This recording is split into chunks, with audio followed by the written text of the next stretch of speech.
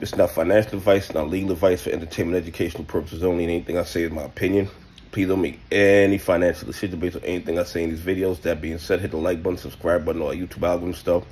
So you get the videos, I put them out, see what I'm thinking, see me analyzing that data. But like I tell y'all every day, the day they release us is false. I'm going to give us a false narrative to market so we can make bad trading decisions. Listen, the numbers they released us are usually a lot worse than what we're seeing. That's just my opinion. I'm not telling you to buy, hold, or sell any stock. I'm just telling you, based on everything I'm seeing, based on how my mind analyzes that data they released us, it makes no sense to me. So based on my experience, my education, I come to the conclusion that a majority of that information is false. It is false information. But here's the thing. Yesterday, on April 4th, the volume was about 88 million. Okay? And out of that 88 million, about 60 million of those shares were shorted shares. Where did these shares come from? All day yesterday, there was 0 shares available to short. I want y'all to think about this. There was 0 shares available to short all day. Zero. There were none. Somehow, they shorted 60 million shares into the market.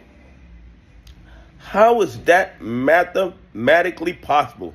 You have 0. There are none. There are none available to short. I want y'all to understand that. There are none. 0.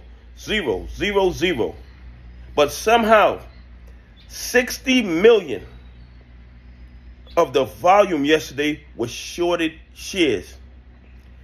SEC, FINRA, DTCC, CFTC, can you please give us an explanation? How there are 0 shares available to short, yet these guys shorted 60 million shares yesterday.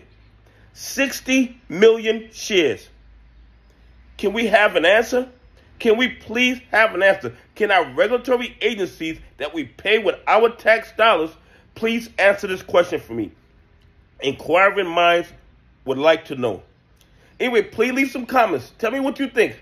How can there be 0 shares available to short, but yesterday they shorted 60 million AMC shares?